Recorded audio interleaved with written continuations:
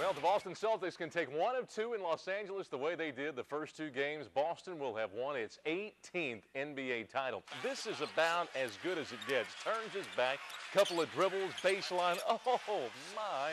That's got drizzle coming off of it. It was so nice. If anybody can tell me what I just said, they're smarter than I am. Baseball purists had to love it. The problem is, we live in America. It's a microwave society. If we can't get it now, we don't want it. And if you're wondering if the coaches like this move, all you've got to do is watch Southeastern football coach Ray Richards, because what he doesn't say says more than what he actually says. I had to pick the wiener dog up, carry him all the way home. I thought I was going to have to give him mouth-to-snout resuscitation. I thought about Alan Mitchell.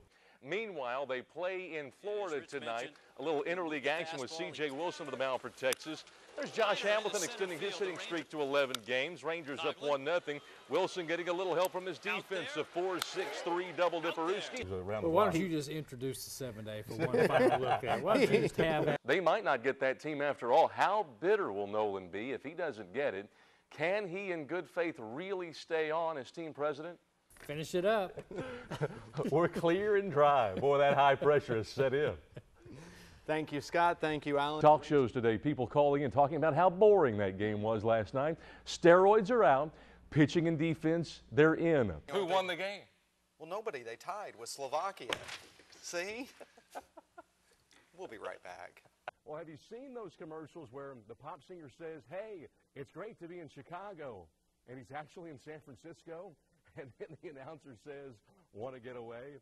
Well, that's the type of moment that Joe Girardi had today. And you know you've got money problems when you got to sell something and you have to have permission to sell something you actually own.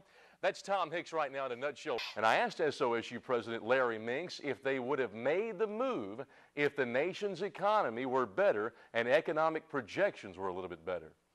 Now, recruiting will be more difficult for Southeastern Oklahoma State. Make no mistake about that. That's part of the big white elephant in the room. But when you talk recruiting athletes, SOSU football coach Ray Richards says it starts with this. Father's Day is Sunday. You're a dad. Yeah, a man yeah. can? I need some man cans. I may have some man cans, come to think of it. You'll get a nice little card from your kids, won't you? Be nice. Yes, I will. Yes, you will. I will indeed. Can't turn him loose with anything. Goodbye.